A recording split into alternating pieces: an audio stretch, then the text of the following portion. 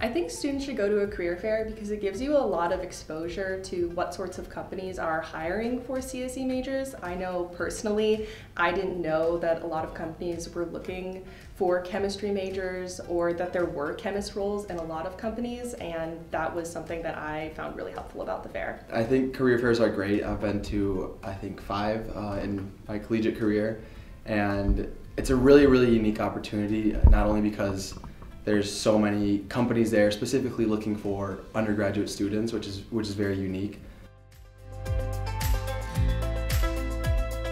My sophomore year, I was able to actually gain an internship from the career fair, and I was also able to gain an internship from the career fair my junior year. It's also a great way to just get contacts within your field of study. I know a lot of people that I've met in the career fair that I have used for future contacts for internships, full-time jobs, and even co-op placements. I prepared for the career fair by having my resume reviewed by the Career Center. That was really helpful because an expert looked over my resume and gave me tips on how to improve it.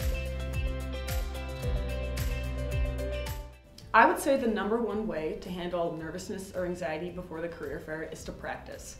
If you go into the career fair and it's your first time ever saying your elevator pitch, your introduction to the employers, you might be a little nervous and not be sure about what to say.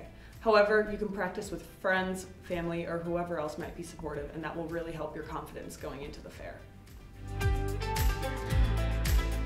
Yeah, it's a little intimidating at first, the first couple times, and that's why I'm grateful that I went as a freshman, just to kind of get my feet wet and get used to it. But it was very good, and they're all very kind, and again, looking for undergraduate students, and so it's a very easy conversation, and they're very open to connecting with you if you're interested in their company.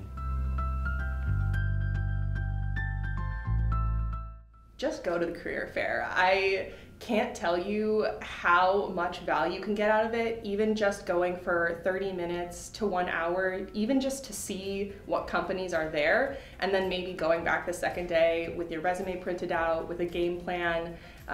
You never really know what could come of it.